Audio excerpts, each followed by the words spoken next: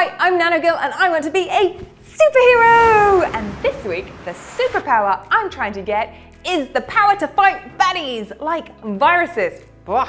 Now, the trouble with fighting viruses is, well, they're so tiny, they're invisible to our human eyes, which means that, well, we're going to need a little help from a very important ally. My friend, your friend, the very powerful, sweet-smelling, virus-fighting soap! Yay! Okay, I know, you're like, soap? I mean, it's pretty boring, but I promise you that this is powerful stuff. And today, I'm going to show you how to make your own super-powered soap. For this, you are going to need some liquid soap, gelatin, hot water, a silicone mold, your favorite sticker, and a spoon.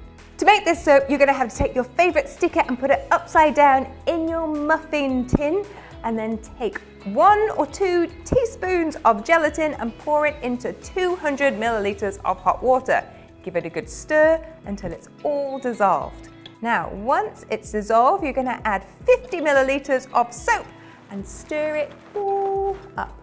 Okay, we're going to stir it all in, and then you're going to pour that into your muffin tray, and you're going to leave it overnight in the fridge.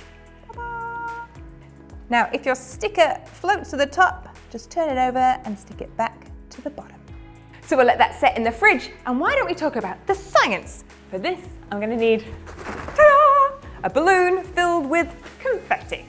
Now, we all know that washing our hands thoroughly is one of the best ways to fight the baddie viruses. What's the science? Well, soap is made out of tiny molecules that we call polar molecules, which means they look like this, and they have 2 different ends. So one end loves water, ta-da, and the other end, it hates water, but it loves oil. This is the hydrophilic end, this is the hydrophobic end. Now, coronaviruses are a special type of virus that they have a fat layer on the outside. Let's imagine that this balloon is the coat and all the confetti on the inside of the virus is, well, basically the insides of the virus. When the soap touches the virus, the hydrophobic fat-loving end tries to go into the virus fat layer, which makes a hole and, woo, missed it.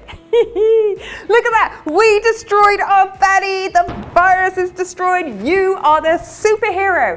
Now, what you need to do next is rinse your soapy hands with water and all the bits are washed away. Okay, now time to check on our soap.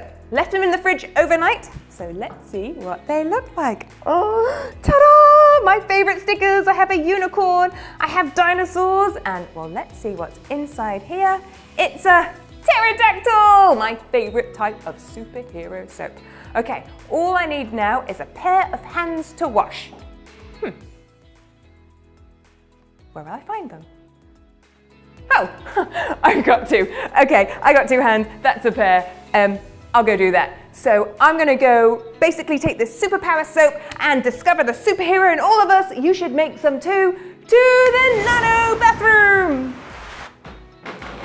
Ah, wait, I need the soap. To the nano bathroom.